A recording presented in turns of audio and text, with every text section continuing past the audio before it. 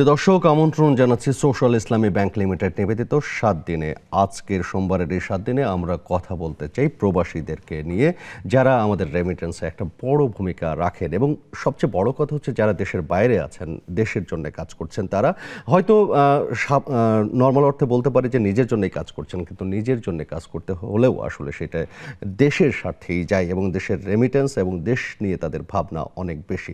সেরকম একটা জায়গা থেকে আমরা আজকে কথা বলতে চাই আসলে প্রবাসীরা দেশকে নিয়ে কি ভাবছেন, এই মুহূর্তে কি ধরনের চিন্তার মধ্যে তারা থাকেন, দেশকে কিভাবে আসলে সার্ভ করতে চান, সেই বিষয়গুলো নিয়েই কথা বলতে চাই আজকে আমরা। আর এই জন্য স্টুডিওতে আমরা আজকে আমন্ত্রণ জানিয়েছি বেশ জনপ্রিয় এবং সুখ্যাত এবং আমরা চিনি অনেকেই যারা সংস্কৃতি অঙ্গনে কাজ করি, মুকুল আহমেদ, নাট্য নির্দেশক এবং লন্ডন প্রবাসে উনি। মুকুল ভাই, আপনাকে স্বাগত জানাচ্ছি আমাদের স্টুডিওতে। এবং এছাড়াও আমাদের সাথে জুমে এবং স্কাইপে যুক্ত হবেন দেশের বাইরে থেকে বেশ কয়েকজন প্রবাসী, আমাদের সম্মানিত প্রবাসীরা। আমরা যে জায়গা থেকে কথা বলছিলাম, এবং দর্শক আপনারাও যদি চান আমাদের সাথে যুক্ত হতে, আমাদের এই আলোচনায় অংশ নিতে, তাহলে আমাদের স্ক্রিনে দেখানো নম্বরে আপনারা যুক্ত হতে পারেন। জুম আইডি দেওয়া আছে, ওখানেও যুক্ত হতে পারেন, এবং আমাদের ফেসবুক এবং ইউটিউবেও লিঙ্ক দেওয়া আছে, এবং আমাদের কমেন্ট করেও আমাদের সঙ্গে হতে পারেন আজকের এই আলোচনায়। মুকুল আহমেদ, যে জায়গা থেকে বলছিলাম যে আমার শিরোনামটাই যদি বলি প্রবাসীর দেশ ভাবনা, আপনি নিজেও দীর্ঘ সময় ধরে দেশের বাইরে আছেন, কাজ করছেন সংস্কৃতি নিয়ে, মঞ্চ নিয়ে, থিয়েটার নিয়ে এবং এই পরিমণ্ডল নিয়ে। আপনি আসলে কি ভাবেন, খুব ছোট্ট করে যদি শুরুটাই করি? এটা তো বিশাল প্রশ্ন, যে প্রশ্নটা অনেক বড়, কিন্তু ছোট্ট করে ভাবনা চিন্তার তো শেষ নেই।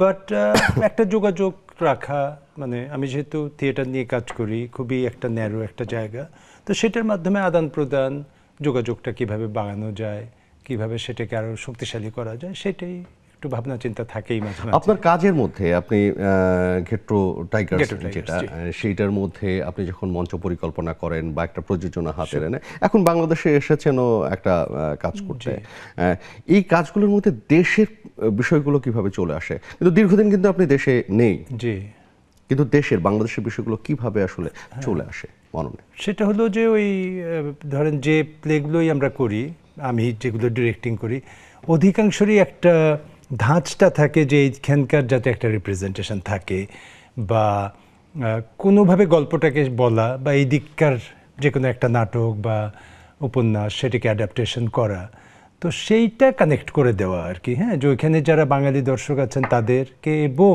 যারা ইংলিশ স্পিকিং নন বেঙ্গলি অডিয়েন্স, তাদেরকেও একটা সেন্স, একটা টেস্ট দেওয়া, বা যে বাংলাদেশের কালচারের। অলদো আমি তো একেবারে ডিরেক্টলি এখানকার কালচারকে রিপ্রেজেন্ট করি না, হ্যাঁ, সেই সক্ষমতাও আমার নেই, সেই সাধ্য নেই, হ্যাঁ, যোগ্যতাও নেই, কিন্তু একটা ইচ্ছা আছে যে না, ঠিক আছে, এইটাকে কিভাবে কানেক্ট করা যেতে পারে। সবগুলো গান নাটকেই আমাদের যেটা থাকে যে আমি চেষ্টা করি সেই ইংরেজি প্লে হলেও যে বাংলা একটা গান বা দুটো গান, কেন সেটাও একটু রিপ্রেজেন্ট করা, সেটাও একটা মজা করা আর কি। এইভাবেই এই ফিলিংসটা কেন আসে? আমার কাছে মনে হয় যে আমরা তো কিছুটা মানে কালচারাল লাগেজ নিয়ে তো ঘুরি, তো ওইখানেও হয়তো পিছু টান আছে, গান পছন্দ করি, যে গানের ভাষাটা তো আপনার বিশ্বব্যাপী। লালনের একটা গান, সেটা তো আর ট্রান্সলেট করার কিছু নেই, তার সুর, তার, তাই না, সেগুলো তো তখন ভাবি যে এটাকে কেন নয়, এটাকে ইনকর্পোরেট করে শেয়ার করা, এইটার এই ভাবনা থেকে। এই মুহূর্তে বাংলাদেশে যে কাজটা নিয়ে এসছেন, সেই কাজে আসলে মানে কি কাজ করছেন, এবং সেখানে আসলে কিভাবে ব্রিজিংটাও তো হচ্ছে এক ধরনের, তাই না? হয়তো ইচ্ছা তো আছেই। সেটা হলো খুব মোটা দাগে যে শাহাদুজ্জামান, আমাদের খ্যাতিমান লেখক, ওনার একটি গল্প একটি কমলা লেবু, সেটা আমি এক রাতে পড়ি, ইচ্ছা করে যাচ্ছে। তারপরে ওনার সঙ্গে কথা বলে ওটা সোয়াস, স্কুল অফ ওরিয়েন্টাল স্টাডিজ, ওরা ট্রান্সলেট করিয়েছে ইংরেজিতে। তো তখন আমরা ইংরেজিতে এটাকে গত 2 সপ্তাহ আগে স্টেজ করেছি ইংল্যান্ডে, বেশ কয়েকটা শো হয়েছে। তো সেখানে তো বেঙ্গল এসেই যায়, কারণ কবিতাগুলো আপনার ট্রান্সলেটেড হলেও সে কথাটা কিন্তু বলছে বেঙ্গল নিয়ে, হ্যাঁ, বাংলা, সেই জীবনানন্দের। এইবারে আমাদের ইচ্ছা হচ্ছে ওই নাটকটাই বাংলায় করা আর কি।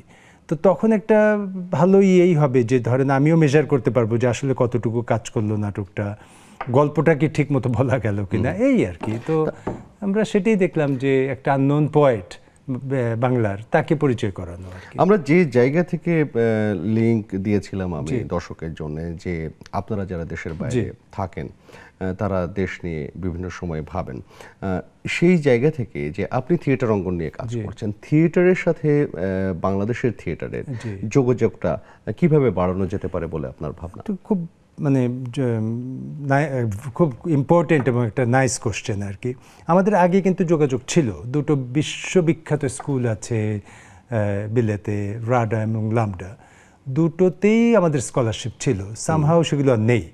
তো এগুলোকে একটু রিভাইভ করা যেতে পারে, আমরা এক্সচেঞ্জ করতে পারি আমাদের সক্ষমতা অনুযায়ী, যে আচ্ছা এখান থেকে একটা গ্রুপ বা কেউ পারফর্মার গেলেন, আমরা এলাম, প্লাস কেউ যদি হায়ার এডুকেশন ওইখানে করতে চান বা ট্রেনিং, সেইখানে কিন্তু আমরা হয়তো কিছুটা, আমি বলবো যে মেন্টরিং বা আমাদের গ্রুপের সঙ্গে যদি কাজ করতে চান, তার স্কিলটা যদি শেয়ার করতে চান, সেইভাবে তো একটু একটু করে এগোনোই যেতে পারে আর কি। দ্যাটস নাম্বার ওয়ান, হচ্ছে ইন্ডিভিজুয়াল বা আমাদের খুব লিমিটেড ইসে। এরপরে হচ্ছে যে গভর্নমেন্টকে তো কিছু ইনিশিয়েটিভ নিতে হবে, যে ওই যে স্কলারশিপগুলো সেগুলোকে আবার রিভাইভ করা, এদের আসা যাওয়া ইত্যাদি ইত্যাদি। তো আমার মনে হয় যে সেই ক্ষেত্রে কিছু সহযোগিতা, কিছু কালচারাল এক্সচেঞ্জ কিন্তু হতে পারে। নাও আমি একটু আপনাকে বলি যে একটা গ্রুপ নিয়ে আমি পারফর্ম করে এলাম লন্ডনে বা প্যারিসে, তাতে কতটুকু লাভ হবে? মানে আমি বলছি যে এটা থেকে লং টার্ম স্কিলটা যদি ডেভেলপ না করে তাহলে তো একটু মুশকিল। তো আমার মনে হয় সেটাও অনেকে ভাববেন, আমরাও প্রস্তুত। যে সেখানে আসলে সরকার কিভাবে আরো বেশি এগিয়ে আসতে পারে বলে মনে করছেন আপনি? ভারতের সাথে তো এক্সচেঞ্জ, বলছি যে এনএসডিতে তো যাচ্ছেনই, এবং যথেষ্ট আমি বলবো স্কিলফুল লোকই এসছেন বাংলাদেশে ট্রেনিং নিয়ে। তো সেটা কেন নয়, বিশ্বব্যাপী কেন নয়? তো সেটা সরকারি, ধরেন আগের যে স্কলারশিপগুলো, আমি আবারও বলছি, সেগুলোকে রিভাইভ করা, নতুন ক্ষেত্রগুলোকে ডেভেলপ করা, আবিষ্কার করা, যোগাযোগ করা, সেই সব ক্ষেত্রে আমরা হয়তো কিছুটা সাজেস্ট করতে পারি, কিছুটা এইভাবেই এগিয়ে যেতে পারি আমরা। আমরা এর মধ্যে দেখছি যে আমাদের সাথে বেশ কয়েকজন অনলাইনে যুক্ত হয়েছেন। আপনাদের সবাইকে আমি একযোগে স্বাগত জানাচ্ছি আমাদের এই আজকের আয়োজনে। আমি শুরুতেই যদি কথা বলি জাহাঙ্গীর আলম, আপনার সাথে জাহাঙ্গীর আলম যোগ দিয়েছেন আমাদের সাথে অস্ট্রেলিয়া থেকে। জাহাঙ্গীর আলম, আপনি শুনতে পাচ্ছেন আমাদেরকে? জি, আমি শুনতে পাচ্ছি। আপনারা সবাই কেমন আছেন? জি, ভালো আছি। আমরা যে জায়গাটা নিয়ে কথা বলছি, যে বাংলাদেশের আপনারা যারা প্রবাসী হয়েছেন, প্রবাসীরা আসলে দেশের বিভিন্ন সময়ে বিভিন্ন ভাবনার মধ্যে থাকেন। এই মুহূর্তে যদি বলি আপনাকে যে আপনি আসলে দেশকে নিয়ে কি ভাবছেন, দেশের কোন জায়গাটি নিয়ে ভাবতে চান, আপনি কি উত্তর দিবেন? থ্যাংক ইউ ভেরি মাচ আপনার কোয়েশ্চেন করার জন্য। It's very relevant question. এটা বরাবরই শুনে থাকি আমরা যারা বাইরে থাকি এবং যারা আমরা এন্টারপ্রেনার। তো আমি আমার জায়গা থেকে যে জিনিসটা বলবো, যে আমি রাজশাহী প্রকৌশল বিশ্ববিদ্যালয় থেকে 2004 সালে পাশ করে বের হয়েছি। তখন থেকে আমার ধারণা ছিল যে আমি কিছু একটা করব। তো ডুইং সামথিং ফ্রম নাথিং, এটাই হলো আমার এক্সাইটিং বিষয়, যে কিছু একটা করব। তো আমার কাছে মনে হয়েছে দেশে যখন আমি অবস্থান করছিলাম, যে সময়টায় আমি চাকরি করেছি, তো সেই সময়টাতে আমার মনে হয়েছে যে আমার মতো যারা হাংরি এবং যারা কিছু ক্রিয়েট করতে চাই ফ্রম সামথিং এক্স্যাক্টলি, বাট তাদের জন্য একটা বিশাল প্রবলেম হচ্ছে যে কিভাবে শুরু করব, কোথায় শুরু করব, এবং এই যাত্রাটা মানে কেমন হবে। সেরকম আসলে মানে উদ্যোক্তা বান্ধব একটা পরিবেশ যেটা বাংলাদেশে দরকার, সেটা ছিল না আমার এটা মনে হয়েছে। সেই দৃষ্টিকোণ থেকেই আসলে দেশের বাইরে আসা। আমি অস্ট্রেলিয়ায় এসেছি এবং অস্ট্রেলিয়া ছিল আমার পছন্দের 1 নম্বরে। তো অস্ট্রেলিয়াতে আসার পরে আমি কিছুদিন এখানে জব করেছি, তারপরে মনে হয়েছে যে I need to create something. So আমি বিজনেসে জাম্প করি, সেটা ছিল টেলিওস। তো টেলিওসের বিজনেস জার্নিতে আমি যে এক্সাইটিং জার্নিটার সাথে যুক্ত, সেখানে কিন্তু ওয়ার্ল্ডের আরো 5-6টা দেশের পিপুল কাজ করে। তো সেখান থেকে আমি বলবো, যখন আমি এই পিপুলগুলোকে বাংলাদেশের পিপুলদের সাথে, বাংলাদেশের ট্যালেন্টের সাথে কম্পেয়ার করতে যাই, অবাক করার মতো ব্যাপার হচ্ছে বাংলাদেশের ছেলে মেয়েরা যত বেশি শার্প এবং যত বেশি চ্যালেঞ্জিং পরিবেশের মধ্যে দিয়ে বড় হয়, ওরা কিন্তু এই যে টেকনোলজি বলেন, নিউ ইনোভেশন বলেন, এগুলো কিন্তু খুব দ্রুত অ্যাডাপ্ট করতে পারে, যেটা আমি আমার বিজনেসে দেখেছি। সেইখানে জাহাঙ্গীর আলম, আপনার সাথে যদি একটু ছোট্ট ইন্টারাপ্ট করি, যে আপনি যে বিজনেসের সাথে আছেন এটা আইটি রিলেভেন্ট, রাইট? একদমই একেবারে আইসিটি আইটি আইটি রিলেটেড না, হ্যাঁ আইসিটি বলতে পারেন, আইসিটি হ্যাঁ আইটি আইসিটি, রিলেভেন্ট। হ্যাঁ এবং হ্যাঁ অস্ট্রেলিয়াতে হ্যাঁ। আপনি যখন ওখানে প্রবাসী হলেন আর বর্তমান সময়ের মধ্যে একটা পার্থক্য তৈরি হয়েছে, পুরো বিশ্বেও এক ধরনের চেঞ্জ এসছে। এই মুহূর্তে আসলে এই সেক্টর নিয়ে কাজ করার সুযোগটা কতটা বেড়েছে এবং বাংলাদেশের যারা তরুণ অপেক্ষাকৃত তারা আসলে সুযোগটা কিভাবে পেতে পারে, সেই স্কোপ গুলো যদি আপনি শেয়ার করেন আমাদের দর্শকদের সাথে। আপনি দুটো প্রশ্ন করেছেন। প্রথম প্রশ্ন হচ্ছে যে এখন কি অবস্থা আইসিটি ইন্ডাস্ট্রির, আর বাংলাদেশ কিভাবে এই সুযোগটা নিতে পারে। তো আমি আপনার প্রথম প্রশ্নে যাই।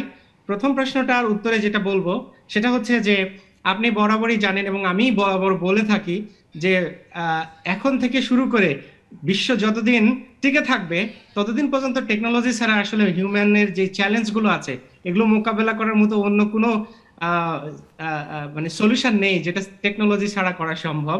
তো সেই ক্ষেত্রে আমি বলবো যে অস্ট্রেলিয়া এমন একটা মানে টেকনোলজি বান্ধব দেশ। আমি বলবো না যে এখানে খুব বেশি ইন্ডাস্ট্রি আছে, তারপরে টেকনোলজিকে যেভাবে এরা ইন্সপায়ার করে, যেভাবে ইনসেন্টিভাইজ করে, ভেরি মানে রিমার্কেবল। এবং এখানে সিলিকন ভ্যালি সেট আপ করা হচ্ছে যাতে কিনা বিশ্বের বিভিন্ন জায়গা থেকে এন্টারপ্রেনাররা এসে বিজনেস সেট আপ করে, টেকনোলজি উদ্ভাবন করে এবং অপরচুনিটি ক্রিয়েট করে। এটা হচ্ছে সার্বিক অবস্থা অস্ট্রেলিয়ার, এবং এটা খুবই একটা বিশাল জায়গা হয়ে গেছে আমি মনে করি অস্ট্রেলিয়াতে, যেটা সিডনিতে টেক সেন্ট্রাল বা সিলিকন ভ্যালি টাইপের একটা। এবং আপনি জেনে খুশি হবেন বাংলাদেশেও এখন আইসিটি নির্ভরতা বাড়ছে দিন দিন এবং আইসিটির উপর যথেষ্ট জোর দেওয়া হচ্ছে, সেটাও তো আপনাকে যথেষ্ট আশাবাদী করে নিশ্চয়ই। একদমই তাই। বাট এখানে আরেকটা জিনিস বলার আছে। আপনি যেটা দ্বিতীয় কোশ্চেন সেখানে যাই, আপনি বলেছেন যে বাংলাদেশ কিভাবে এর সুযোগটা নিতে পারে।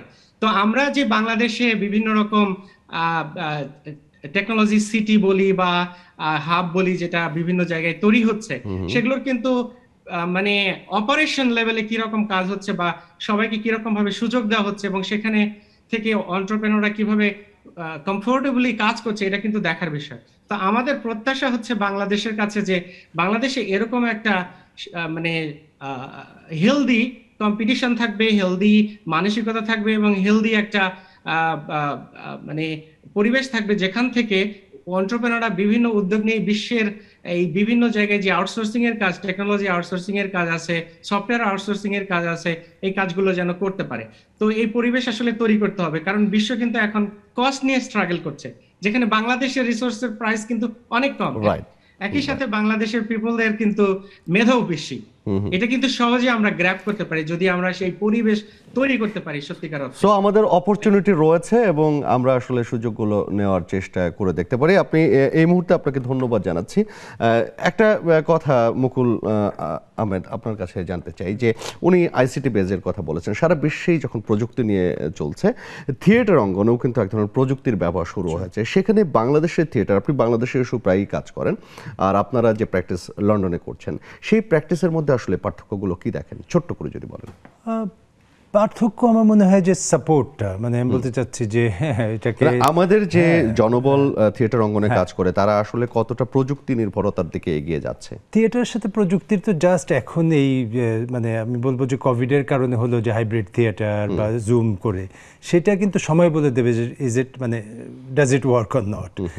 কিন্তু ধরেন আমার যেটা মনে হয় যে এখানে সাপোর্টটা যে কতটুকু আছে আমি ঠিক সেটা জানি না আর কি। তো বিলাতে তো ক্রমাগত একটা সাপোর্ট প্লাস ধরেন স্পন্সরশিপের ব্যাপার আছে, ফিনান্সিয়াল সাপোর্ট, সেইটা ছাড়া টেকনোলজি এমনি তো লোকজন নিশ্চয়ই প্রস্তুত, সেই ধরনের যথেষ্ট মেধাবী লোকজন আছেন। বুয়েটের মতো এরকম একটা ভালো, আমি বলবো যে ওয়ার্ল্ড ক্লাস একটা ইঞ্জিনিয়ারিং স্কুল।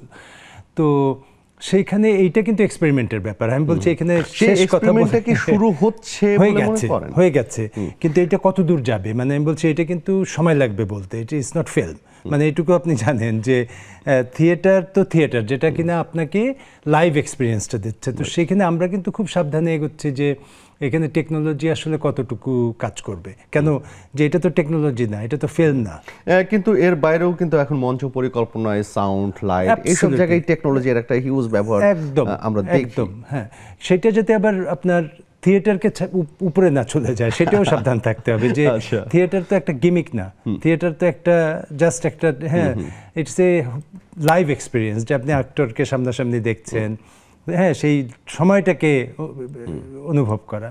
তো আমার মনে হয় যে ইট উইল টেক টাইম, কিন্তু এখানে আমার মনে হয় যথেষ্ট যোগ্য লোক আছেন যারা কিছু কাজ দেখেছি, যে প্রজেকশন থেকে শুরু করে যেটা আপনি বললেন, সেটা তো সময়ের ব্যাপার আসলে। কোথায় যাচ্ছে আমরা এই মুহূর্তে কথা বলতে চাই আমাদের অনলাইন অতিথির সাথে।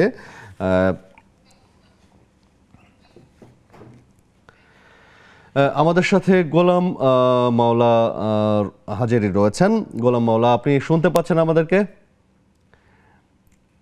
শুনতে পাচ্ছি, লাউড এন্ড ক্লিয়ার। আপনি আমাদের সাথে যুক্ত হওয়ার জন্য গাড়িতে অপেক্ষা করছেন, কষ্ট হচ্ছে আপনার, আমরা বুঝতে পারছি। তারপরেও আপনাকে ধন্যবাদ জানাচ্ছি যে আমাদের সাথে যুক্ত হওয়ার আপনার ইচ্ছেটা প্রবল, বুঝতেই পারছি। মানে দেশ নিয়েও আপনার ভাবনাটা প্রবল, এটাই আমরা ধরে নিতে পারি। সেই জায়গা থেকে দেশের এখন কোন জায়গাটা নিয়ে আপনি ভাবেন যে ওকে, বাংলাদেশের এই জায়গাটা নিয়ে আমি ভাবতে চাই, আপনার ভাবনাটা কি? ধন্যবাদ আপনাকে। আসলে আপনি যে আমাকে বুঝতে পেরেছেন যে আমি গাড়িতে অপেক্ষা করছি। আপনি জানেন আগামী 20 তারিখে কাতার বিশ্বকাপের উদ্বোধনী, আর সেটি নিয়ে আমরা কাজ করছি। আমার সহকর্মীরা চলে এসেছেন কাতারে। এই মুহূর্তে আমরা আমাদের এই greatest art show on the world, এটাকে নিয়েই আমরা কাজ করছি। আসলে তারপরও অবশ্যই বাধ্য হয়েছি লাইভে আসার জন্য। আপনাদের এই অনুষ্ঠান ভালো লাগে, আমাদের দর্শকদেরও ভালো লাগবে। আপনার কাছে জানতে চাই যে কাতারে এই মুহূর্তে তো প্রচুর দর্শনার্থী আসছে যারা খেলা দেখবে, এবং বাংলাদেশ থেকেও প্রচুর যাচ্ছে। একই সাথে বাংলাদেশের কর্মসংস্থানের কথা যদি চিন্তা করি, বিশেষ করে তরুণদের, কাতারে আসলে বাংলাদেশি তরুণদের কি ধরনের সুযোগ রয়েছে বলে মনে করেন আপনি?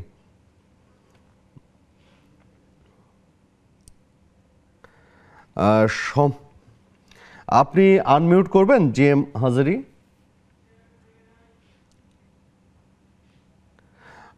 জি এম হাজারি, আমাদের সম্ভবত কোনো একটা সমস্যা হয়েছে টেকনোলজিতে। আমরা যদি এই মুহূর্তে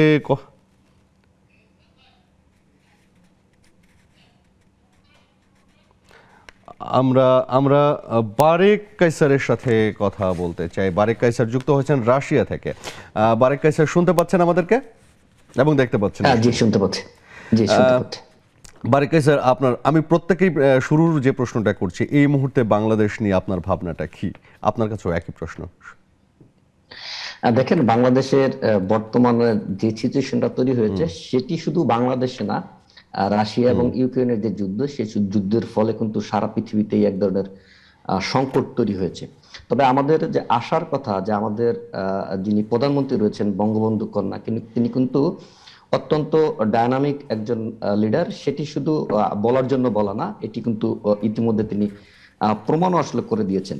এবং প্রধানমন্ত্রী যেটি বলছেন, আমি সেই বিষয়টির সাথে একমত। যেটি উনি বলছেন যে খাদ্য নিরাপত্তা, বা হচ্ছে যে আমরা খাদ্যের জন্য উন্নত বিশ্বের দিকে না তাকিয়ে আমাদের যে সেলফ নিজেরাই যে উৎপাদন করার কথা, উনি কিন্তু, আমি যেটি দেখেছি রাশিয়া ইউক্রেন যুদ্ধের পরবর্তী সময়ে কিন্তু তিনি একই কথা বলেছেন। এবং সম্প্রতিও তিনি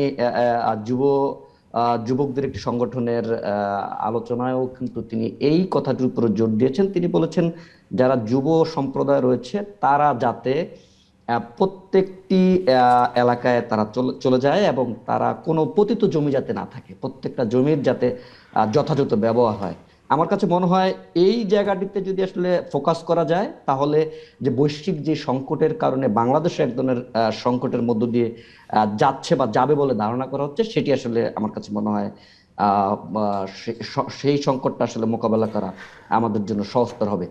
আরেকটি বিষয় আমার কাছে যেটি, বারেক স্যার, আমি একটু ইন্টারাপ্ট করি আপনার, আমি আপনার ফেসবুক যখন ঘাঁটছিলাম, আমি একটা পোস্ট দেখেছি আপনার, যে রাশিয়া ইউক্রেন যুদ্ধ হচ্ছে কিন্তু মস্কোতে যুদ্ধের কোনো নাই, চিহ্ন নাই, এরকম একটা পোস্ট আপনার একটা ছবিতে আপনি একটা ছবি দিয়ে করেছেন।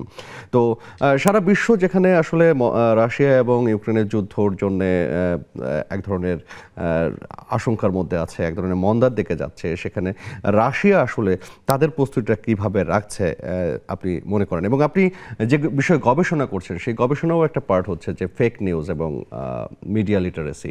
সেখান থেকে বাংলাদেশের মিডিয়া যে ধরনের তথ্য আমরা উপস্থাপন করছি সেটা নিয়েও আপনার কোনো পরামর্শ বা কোনো চিন্তার জায়গা আছে কিনা? দেখেন, অনেকগুলো প্রশ্ন একসাথে করেছি। প্রথম যে প্রশ্নটি আপনি করেছেন যে রাশিয়া ইউক্রেন যুদ্ধের প্রভাব আছে কি নেই, সত্যিকার অর্থেই বিষয়টি গল্পের মতো মনে হলেও এটি হচ্ছে বাস্তব। সারা পৃথিবীতে যখন রাশিয়া ইউক্রেনের যুদ্ধের যে প্রভাব, সেই প্রভাবটি যখন পড়েছে, রাশিয়াতে অভ্যন্তরীণভাবে এই যুদ্ধের সিটে ফোটা কোনো ধরনের প্রভাব আসলে নেই। হ্যাঁ, প্রভাব ছিল যখন ফেব্রুয়ারিতে, চলতি বছরের ফেব্রুয়ারিতে যখন এই রাশিয়ার যেই সামরিক অভিযানটি শুরু হয়েছিল, ঠিক এই অভিযান শুরু হওয়ার এক সপ্তাহ পর্যন্ত এই প্রভাবটি ছিল। নানা ধরনের অভ্যন্তরীণভাবে মানুষের মধ্যে অস্থিরতা ছিল, ব্যাংকিং খাতে অস্থিরতা ছিল, এখানে যারা বিদেশি নাগরিক রয়েছে তাদের মধ্যে অস্থিরতা ছিল, এবং এই দেশের যে ধনিক শ্রেণী রয়েছে তাদের মধ্যে আসলে এক ধরনের অস্থিরতা লক্ষ্য করা গেছে। কিন্তু যুদ্ধ শুরুর এক সপ্তাহ পরেই সেই সংকটটি কিন্তু আসলে আর নেই। এবং আমার কাছে যেটি মনে হয়েছে, রাশিয়া এবং ইউক্রেনের যেই যুদ্ধটি শুরু হয়েছে, এই যুদ্ধটি আমার কাছে মনে হয় রাশিয়া দীর্ঘদিন ধরে আসলে এই ধরনের সংকট মোকাবেলা করার জন্য, বা রাশিয়া যদি ইউক্রেন আক্রমণ করে তাহলে তাদের কি ধরনের অর্থনৈতিক সংকট মোকাবেলা হতে পারে অভ্যন্তরীণ এবং বৈশ্বিকভাবে, সেটির জন্য আমার কাছে মনে হয় গত এক যুগ ধরে তাদের পরিকল্পনা ছিল, এবং সেই অনুযায়ী তারা আসলে তাদের সমস্ত পরিকল্পনাগুলো আসলে গুছিয়েছে, যার কারণে বড় ধরনের সংকট কিন্তু আসলে রাশিয়াতে আমি আসলে দেখিনি। এটি একটি ব্যাপার। আর একটি কোশ্চেন আপনি করেছিলেন, যদি একটু। জি, আমরা ব্রেক নিতে চাই একটা, বিরতির পরে এসে আপনার সাথে এবং আরো যারা আছেন সবার সাথে আমরা কথা বলবো। একটা ছোট্ট প্রশ্ন আপনাকে করে যায় এখানে, যে আমরা বলছিলাম যে রাশিয়া ইউক্রেনের যুদ্ধ সারা বিশ্বে এক ধরনের অস্থিরতা তৈরি করেছে এবং বাংলাদেশেও সেটার ফল আমরা দেখছি বা বোঝার চেষ্টা করছি। আপনি লন্ডনে কি ধরনের প্রভাব দেখেন? ব্যাপক, মানে যেটা হচ্ছে যে ইউরোপের ক্রাইসিসটা উনি যেটা বললেন কিছুটা, যে রাশিয়ার কি প্রস্তুতি ছিল ওটা তার আমরা বাইরে থেকে বুঝতে পারবো না। জিনিসপত্রের দাম বেড়ে গেছে দ্বিগুণ, কোনোটা 3 গুণ। আর হচ্ছে এনার্জি ক্রাইসিস, যেটা কিনা সারা বিশ্বেই কিন্তু তার প্রভাব পড়েছে। তো সুতরাং এগুলো নিয়েই এগোতে হচ্ছে সারা বিশ্বব্যাপী। সমস্যাটা কিন্তু একটা দেশের জন্য না, এবং প্রত্যেকটা দেশের নিজস্ব প্রস্তুতি আছে, সেই প্রস্তুতির থেকেও বড় প্রস্তুতি আসলে প্রত্যেকটা মানুষকে নিজস্বভাবে এক ধরনের প্রস্তুতির মধ্যে দিয়ে যেতে হবে, যেটা আমাদের মাননীয় প্রধানমন্ত্রী বারবারই কিন্তু আমাদের অ্যাওয়ার্ড করছেন। আমরা একটা বিরতি নিয়ে আসি। প্রিয় দর্শক, নিচ্ছি ছোট্ট একটা বিরতি, কোথাও যাবেন না, ফিরছি একটু পরেই।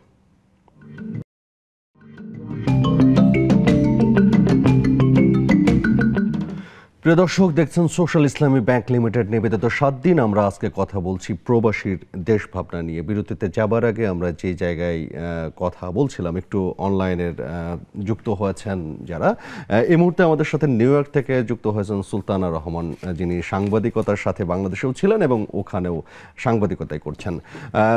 সুলতানা রহমান, আপনাকে অভিনন্দন জানাচ্ছি, সেই সাথে আমাদের সাথে স্বাগত জানাচ্ছি। একই সাথে প্রশ্ন করতে চাই যে এই মুহূর্তে বাংলাদেশ নিয়ে যদি কি ভাবছেন আপনি, বলা হয় আপনি আসলে বাংলাদেশের কোন জায়গাটা নিয়ে খুব বেশি মাত্রায় ভাবতে চান?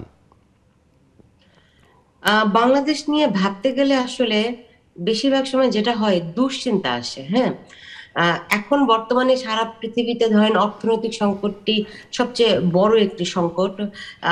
সেটি নিয়ে মুদ্রাস্ফীতি এমন ভাবে বেড়েছে, আমরা জানি আমরা একটা আমাদের মানে অর্থনৈতিক কাঠামোটি মানে সাম্প্রতিক সময়ে বা গত কয়েক বছর নিঃসন্দেহে আমরা অনেক উন্নতি হয়েছে, আমাদের জিডিপির আকার বড় হয়েছে, অর্থনৈতিক প্রবৃদ্ধি বেড়েছে, আমাদের উন্নয়নশীল দেশে আমরা মধ্যম আয়ের দেশে আমরা গেছি। সবকিছু মিলে অর্থনৈতিক অবস্থা যদি ভালো, কিন্তু সারা পৃথিবী আপনি জানেন যে ইংল্যান্ডের মতো একটা দেশ, তারা যে কোনো মুহূর্তে আসলে ব্যাংক্রাপসি হওয়ার আশঙ্কায় ভুগেছে। তো এরকম একটা অবস্থায় সবাই সাধারণত মানুষের মানুষ তাদের অর্থনৈতিক চাহিদাগুলো কিভাবে পূরণ করছে, এটি সবার আগে এই বিষয়টি আসে। তো সেদিক থেকে অর্থনৈতিক সংকটটি এই মুহূর্তে সবচেয়ে জটিল, সারা পৃথিবীতেই রয়েছে সেই জটিলতা। তারপরেও বাংলাদেশের মানুষ ভালো থাকুক, ভালো থাকে যেন, আমরা সবসময় সেটি চাই।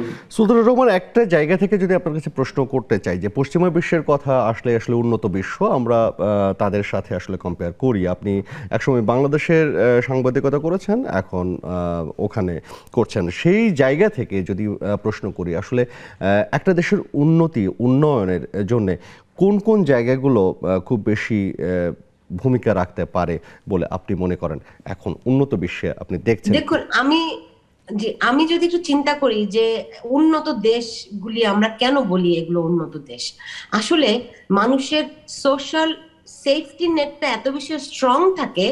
সবাই কি, আপনি বাংলাদেশের থাকলেও আপনাকে পরিশ্রম করতে হবে, বিদেশে থাকলেও আপনাকে পরিশ্রম করতে হবে, কোথাও তো আসলে ওই যে ফুলের বিছানো নাই কোথাও, সবখানে আপনাকে পরিশ্রম করতে হবে। কিন্তু এই উন্নত দেশগুলোতে যেটি আছে, ধরেন আমি যদি এখন অসুস্থ হই, আমি একটা 911-এ কল করব, সঙ্গে সঙ্গে আমার চিকিৎসার ব্যবস্থা হয়ে যাবে, রাইট?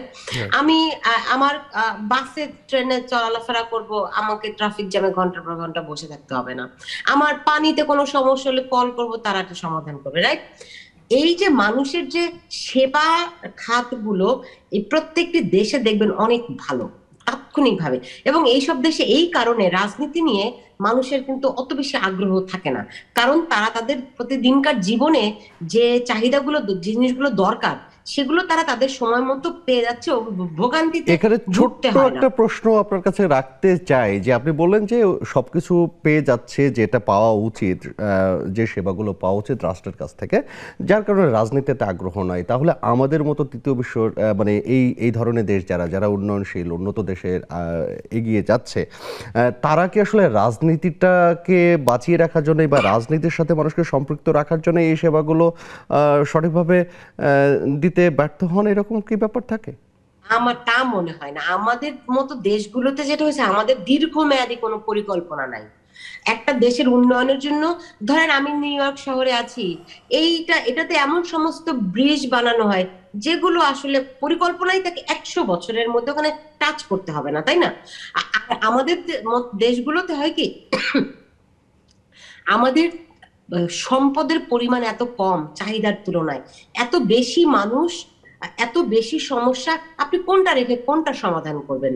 তো যেই সব এই উন্নয়নশীল দেশগুলোর মধ্যেও যারা কিন্তু, যেই সরকার মানুষের মৌলিক চাহিদাগুলো পূরণ করতে পারে, মৌলিক সেবাগুলো দিতে পারে, সেই সরকারের উপর কিন্তু মানুষ ক্ষিপ্ত হয় না। আচ্ছা, এখানে কি রাষ্ট্রযন্ত্রের বাইরে যারা আমরা সাধারণ জনগণ, তাদেরও এক ধরনের দায়িত্ববোধ থাকার প্রয়োজনীয়তা আছে কিনা, যেটা উন্নত বিশ্বের জনগণের মধ্যে দেখা যায়? তা তো অবশ্যই। আসলে এটা একটা টু ওয়ে কমিউনিকেশনের মতো। আপনার এখানে আপনি যা খুশি তাই করবেন, রাস্তার মধ্যে ময়লা ফেলবেন, রাস্তার মাঝখানে গাড়ি রেখে দিবেন, আর ট্রাফিক জ্যাম হবে না, রাস্তা নোংরা হবে না। ব্যাপারটা তো এরকম না। নাগরিকদেরকেও সচেতন থাকতে হয়, আর সরকারও তার দায়িত্বটি পালন করতে হয়। এখন এখানে ধরেন আইন তার নিজস্ব গতিতেই চলে। আমরা বাংলাদেশের মতো দেশগুলোতে আমরা শুনি আইন, মানে একজন পুলিশ কর্মকর্তা, একটা ঘটনা ঘটলে তাকে পুলিশ কর্মকর্তাকে বলতে হয় যে আইন মতো ব্যবস্থা নেওয়া হবে। এই কথাটার মধ্যেই বোঝা যায় যে আইনগত ব্যবস্থা তো এমনিতেই হবে, এটা পুলিশ কর্মকর্তার মুখে কেন? আসলে আইনের প্রয়োগটা সেইভাবে করে হয় না। আর এইসব দেশের পার্থক্যটা এখানে ধরেন আমি যদি রাস্তার মাঝখানে একটা গাড়ি রেখে যাই, কেউ আমাকে কিচ্ছু বলবে না, আমার বাসায় একটা $100 টিকিট পাঠিয়ে দেবে, রাইট? কিংবা এই যে আপনাকে যে মানে, এবং এই টিকিট আপনাকে পরিশোধ করতে হবে, না করবেন এটা সাইক্লিক হারে বাড়তে থাকবে। ফলে আইন যেমন আছে, আইনের প্রয়োগ আছে, এবং মানুষও সচেতন যাতে করে সে আইন ভঙ্গ না করে। ফলে একটা সিস্টেম কার্যকর হয়। যদি মানুষ কোনো সিস্টেম মানতে না চায়, তাহলে তো সিস্টেম ইফেক্টিভ হবে। আসলে আইনের শাসন প্রতিষ্ঠা করাও একটা বড় জায়গা। সুলতানা রহমান, আপনাকে অসংখ্য ধন্যবাদ আমাদের এই আয়োজনে যুক্ত হবার জন্য। আমরা কথা বলতে চাই এই মুহূর্তে ফিনল্যান্ড থেকে, হেলসিঙ্কি থেকে আমাদের সাথে যুক্ত হয়েছেন মেজবা আহমেদ। মেজবা আহমেদ, আপনি আমাদের শুনতে পাচ্ছেন? হ্যাঁ, শুনতে পাচ্ছি। সবাইকে ধন্যবাদ আমাকে যুক্ত করার জন্য। মেজবা, আপনার কাছে যে প্রশ্নটা রাখতে চাই যে বাংলাদেশ নিয়ে প্রবাসে থাকাকালীন সময় আপনি মানে কি ধরনের ভাবনা ভাবেন আমাদের এগিয়ে যাওয়া, আমাদের মানে বিভিন্ন ধরনের সমস্যা, সম্ভাবনা, এই জায়গাগুলো নিয়ে আপনি এই মুহূর্তে কি ভাবেন ঠিক? ওয়েল, আমি একটা যথেষ্ট পরিমাণ অপটিমিস্টিক এবং হোপফুল মানুষ। তো আমি যখন বাংলাদেশ নিয়ে চিন্তা করি সবসময় আমি মনে করি যে বাংলাদেশে ইনইকুয়ালিটিটা সেটাকে কিভাবে একটু মানে মিনিমাইজ করা যায় বা দূর করা যায় সেদিকে আমাদের ফোকাস করা উচিত। বৈষম্যটা, তো বৈষম্য দূর করতে হলে অবশ্যই আমাদের দরকার ইউনিভার্সাল শিক্ষা ব্যবস্থা, ইউনিভার্সাল স্বাস্থ্য ব্যবস্থা, এবং অবশ্যই অন্যান্য দিক যেরকম সমাজে যারা প্রতিষ্ঠিত, যারা বেশি পরিমাণ আয় রোজগার করেন, আমার মনে হয় তাদের এক ধরনের মোরাল রেসপন্সিবিলিটি থাকা উচিত যে তাদের কন্ট্রিবিউশন টু দ্য সোসাইটিতে একটু বেশি হবে। ধরো আমাদের ফিনল্যান্ডের কথা যদি আপনি যদি বেশি পরিমাণ টাকা ইনকাম করেন, তার মানে আপনাকে বেশ পরিমাণ পার্সেন্টেজ ট্যাক্স প্রদান করতে হবে। এটা ট্যাক্স।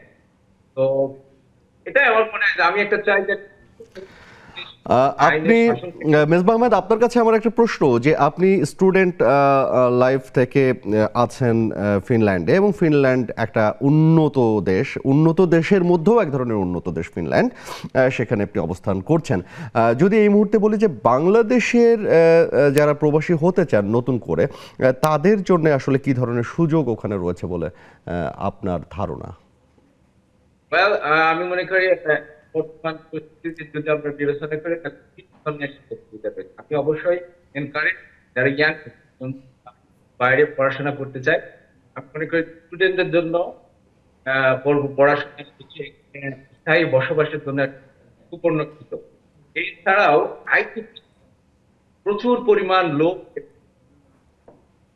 তো এই ক্ষেত্রে মনে হয় বাংলাদেশ থেকে যদি স্টুডেন্ট যারা মোটামুটি টিউশন 1 ইয়ার এফোর্ড ক্ষমতা তাদের আছে, অবভিয়াসলি জেনুইন, তাহলে আমি ওয়েলকাম এখানে আসার জন্য। ধন্যবাদ। জি মেজবা আহমেদ, আপনাকেও ধন্যবাদ আমাদের সাথে যুক্ত হবার জন্যে। আমরা একটু এই মুহূর্তে কথা বলতে চাই মুকুল আহমেদ আপনার সাথে। আপনি অনেকগুলো প্রবাসীর যারা দেশের বাইরে থেকে যুক্ত হয়েছিলেন শুনেছেন, এসব মিলিয়ে যদি আপনাকে বলতে বলি যে আপনি এখন কি ভাবছেন? ভাবনা তো বদলেই যায়, তাই না, প্রতি মুহূর্তে, তাই না? তো আমার একটু যদি অনুমতি দেন আমি বলি যে উন্নত বিশ্বের সাথে আমাদের তুলনা করার কোনো, আমি প্রথমেই ডিফাই করি যে এটার কোনো, ইট ইজ বেসলেস। কেন? সেটা হচ্ছে যে ব্রিটেনের সাথে আমরা কিভাবে বাংলাদেশকে তুলনা করি, একটা কলোনিয়াল মাস্টার, তার সাথে আমি কলোনিয়াল একটা সার্ভেন্টই বলতে পারি। তো ব্রিটেনের যে সুযোগ সুবিধা, ব্রিটেনের যে সোশ্যাল ওয়েলফেয়ার, ব্রিটেনের যে সুরক্ষা, সেটা বাংলাদেশে কিভাবে হবে? মানে সেই তুলনা করাটাই তো আমি বলবো যে I immediately say that I am not. দীর্ঘ সময়ের হিস্ট্রি রয়েছে যেখানে, অ্যাবসলিউটলি একটা নতুন দেশ, তার কলোনিয়াল হিস্টোরি পাস্ট দেখলে, তাই না, যে প্র্যাকটিসটাই আলাদা, মানসিকতা আলাদা মানুষের, তাই না, যে সাইকোলজিক্যাল জায়গাটা আলাদা, সাইকোলজিক্যাল। তাহলে কি যে আমাকে ভাবতে হবে ইন্ডিভিজুয়ালি আমার মতো করে, কিন্তু কোথায় কি হলো, হ্যাঁ সেটাকে আপনি একটা আমি বলবো ইভেন উদাহরণ হিসেবেও ধরাটা বড় মুশকিল, প্যারামিটার হিসেবে তো নয়, কিন্তু উদাহরণ হিসেবেই বা আমি কীভাবে ধরি? কারণ ব্রিটেনের একটা থিয়েটার, আমি আবারও থিয়েটারে নিয়ে যাচ্ছি, সেই স্কিল সেট, সেই টেকনোলজি, সেই ফ্যাসিলিটিস আমি বাংলাদেশে কিভাবে আশা করি? কারণ তার থিয়েটারের ইতিহাস আর এই দেশের থিয়েটারের ইতিহাস তো এক না। তো কিভাবে আমি সাথে সাথে কম্পেয়ার করি, আরে এখানে কিছু হচ্ছে না, নো, দ্যাটস নট কারেক্ট। তো সেইটা আমার মনে হয় যে আমাদেরকে ভাবতে হবে আমাদের মতো করে, আমার মনে হয় আর কি। আমরা আসবো আপনার কাছে। এই মুহূর্তে আমি কথা বলতে চাই, আমাদের সাথে যুক্ত হয়েছেন দুবাই থেকে মোহাম্মদ শাবুল আহমেদ, উনি পেশায় একজন ব্যবসায়ী। শাবুল, আপনি শুনতে পাচ্ছেন আমাদেরকে এবং দেখতে পাচ্ছেন নিশ্চয়ই? শাবুল, আপনার অডিওটা আনমিউট করে নেবেন। শাবুল, আমি প্রথমে ধন্যবাদ জানাই জ্যাকসন টিভিকে আমাকে আজকের প্রতিবেদনে অংশগ্রহণ করার জন্য। আমি একজন দুবাই প্রবাসী। জি আসসালামু আলাইকুম। শাবুল, আপনি ব্যবসা করছেন দুবাইয়ে, আপনি হোটেল ব্যবসার সাথে জড়িত আছেন। বাংলাদেশের যারা শ্রমিক হিসেবে যেতে চায় বা শ্রমও দিতে যেতে চায় বা কাজ করতে যেতে চায় প্রবাসে, তাদের জন্য আসলে দুবাইয়ে কি কি ধরনের সম্ভাবনা রয়েছে বলে আপনি মনে করেন? ধন্যবাদ ভাই, আমাকে সুন্দর একটা প্রশ্ন করছেন। যেহেতু আমরা দুবাইতে আছি অনেকদিন ধরে, আমার দীর্ঘ 18 বছর ধরে আমি দুবাইতে আছি। আমি ব্যবসাতে জড়িত প্রায় 12 বছর ধরে। বর্তমানে দুবাইয়ে যেগুলো অনেক লোক ভিজিটে আসতেছে বিভিন্ন দলাল চক্রের মাধ্যমে, বিভিন্ন দলালরা বিভিন্ন দেশে প্রচার করার জন্য এখানে আনিয়ে রাস্তায় পার্কে সইয়া রাখতেছে। কারণ দুবাইতে যদি কেউ আসতে চায় সরাসরি কোনো জব ভিসা আসলে জব আছে, আর এমনি ভিজিটে আসে কোনো জব নাই বর্তমানে দুবাইতে। কিন্তু আমাদের দেশের এখানে কিছু দলাল আছে এবং বাংলাদেশও আছে কিছু চক্র, ওরা মানুষের বিভিন্ন হয়রানি করে এখানে আনিয়ে রাস্তায় এবং পার্কে পালিয়ে ছাড়িয়ে দেয়। কারণ কয়েকদিন আগে আপনারা জানেন আমাদের বাংলাদেশ বিটিভির আমাদের এক বড় ভাই আসছিলা, মানে প্রতারক থেকে আপনি সাবধান হতে বলছেন। আপনি বলছেন যে প্রতারক যারা আছে তাদের কথায় আসলে বিশ্বাস না রেখে বাস্তবতা জেনেই দুবাই পাড়ি দেওয়া উচিত, সেটাই বলতে চান আপনি? জি জি, দুবাই পাড়ি দেওয়া উচিত। জি জি শাবুল, আপনারা আমাদের দেশে ইউরোপে পাঠাবার জন্য এখানে নিয়ে আসে, দুবাইতে আনিয়া বিভিন্ন বিলাতে রাখিয়ে 2 মাস 3 মাস 6 মাস রাখিয়ে এরপরে ওদের টাকা লুটিয়ে ওদেরকে রাস্তায় ছাড়িয়ে যায়। তো এটা আসলে আমাদের দেশের একটু মানুষগুলো সচেতন হওয়ার দরকার। কিছু গ্রামের মানুষ ওরা না বুঝে চলে আসে, এখানে আসার পরে এখানে অনেক আত্মীয় স্বজনের সাথে যোগাযোগ করে, প্রথম আসার সময় কোন আত্মীয় যোগাযোগ করে। আমি বলবো আপনার পরামর্শ যে আগে থেকে জেনে বুঝে যোগাযোগ করে বাস্তবতা বুঝে তারপরে আসলে পাড়ি জমানো উচিত। ধন্যবাদ শাবুল আপনাকে আমাদের সাথে যুক্ত হবার জন্য। আপনাকে ধন্যবাদ জানাচ্ছি আমাদের তরফ থেকে। প্রিয় দর্শক, এই মুহূর্তে আমাদেরকে আরো একটা বিরতি নিতে হচ্ছে। বিরতি থেকে ফিরে এসে আরো কথা হবে, সে পর্যন্ত একটু অপেক্ষা।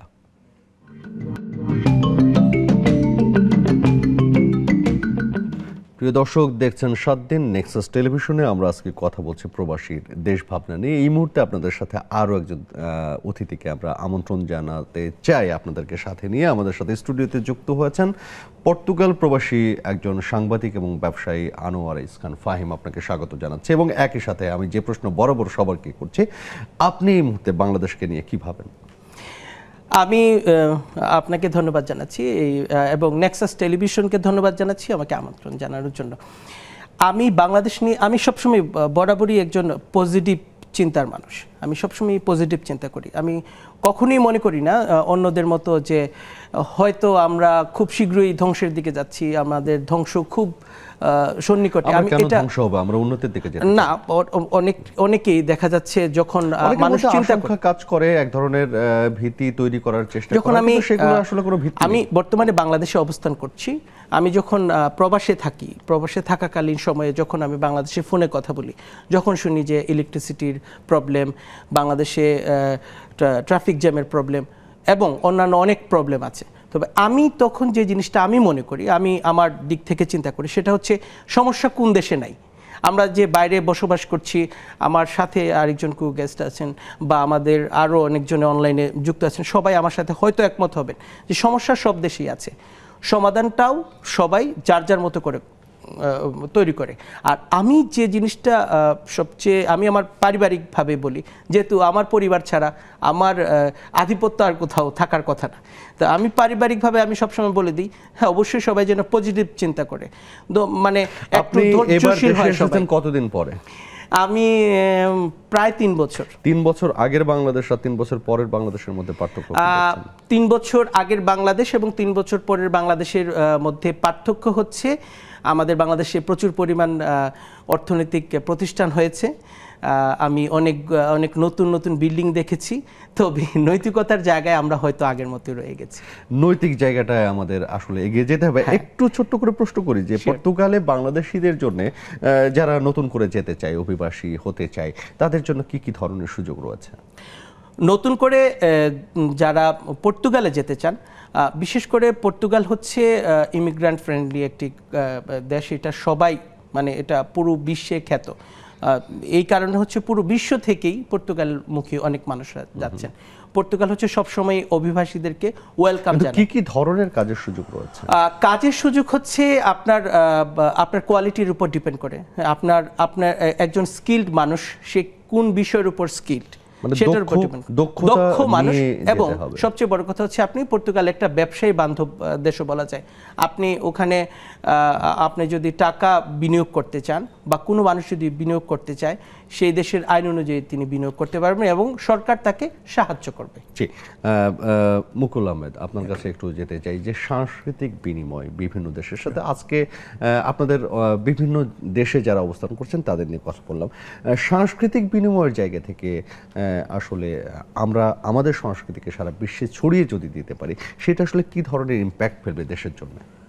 পজিটিভ যে কোনো জায়গায়, তাই না? যে সংস্কৃতি দিয়ে তো আপনি রিপ্রেজেন্ট করছেন একটা দেশকে, একটা কালচারকে, কিন্তু সেটা আমার ব্যক্তিগত অভিমত যে আপনার একজন গিয়ে শুধু বাঙালি যে দর্শক, বাঙালি শ্রোতা, তার ভিতরে পারফর্ম করলেন, সে তো অভ্যস্ত ওই গান শুনে, ওই নাচ দেখে, কিন্তু সেটাকে আর একটু এক্সপ্যান্ড করা, শুধু বাঙালি কমিউনিটির মধ্যে না, আন্তর্জাতিকভাবে। এক্স্যাক্টলি।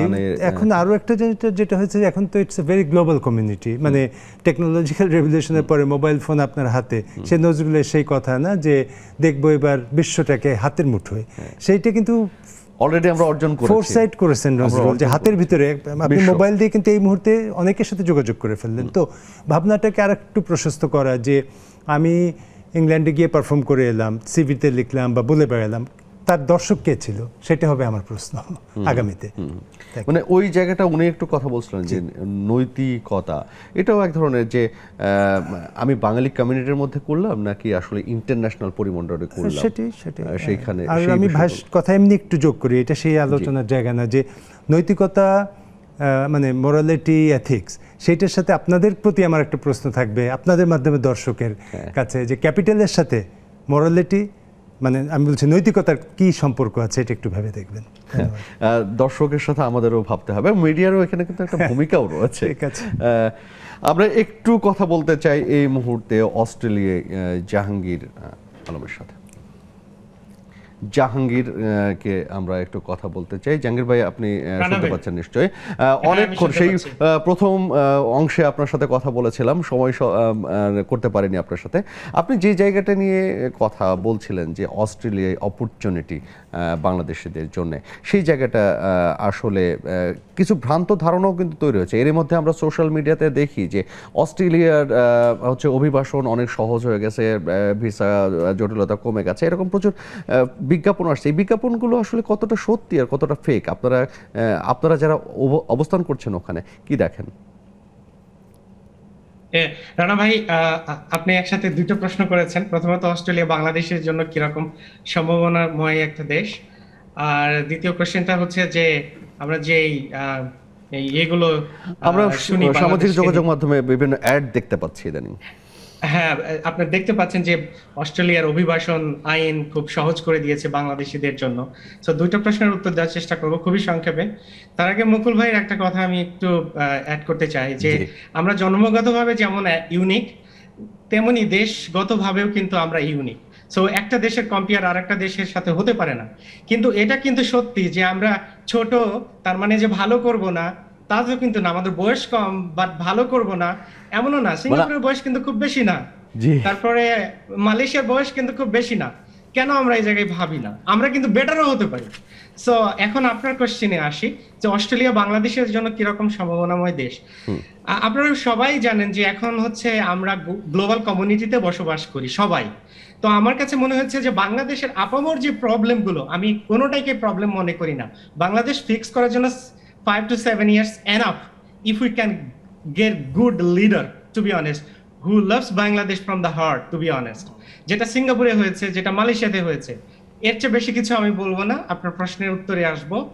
তো আমি বলি যে বাংলাদেশের যে 18 কোটি জনসংখ্যা, এগুলো যত সম্ভব দেশের বাইরে পাঠিয়ে দেওয়া উচিত। কি পাবে বাংলাদেশ? রেমিটেন্স পাবে, ডলার পাবে। বাংলাদেশ কখনোই অর্থনৈতিকভাবে চ্যালেঞ্জের মুখে পড়বে না। আর সেই ক্ষেত্রে অস্ট্রেলিয়া খুবই একটা সম্ভাবনাময় দেশ, যেখানে 2.5 কোটি মানুষ বিশাল একটা মহাদেশ নিয়ে বসবাস করছে। আপনি বুঝতে পারেন সহজেই যে এই দেশটাতে কি পরিমাণ জনসংখ্যা দরকার, এবং প্রতিটা সেক্টরে লেবার ক্রাইসিস, আপনি নিউজে দেখে থাকবেন। সেই ক্রাইসিস গুলো কিন্তু দূর করতে পারি। আপনার দ্বিতীয় প্রশ্নে আসি, সেটা হচ্ছে অস্ট্রেলিয়ার ইমিগ্রেশন আইন।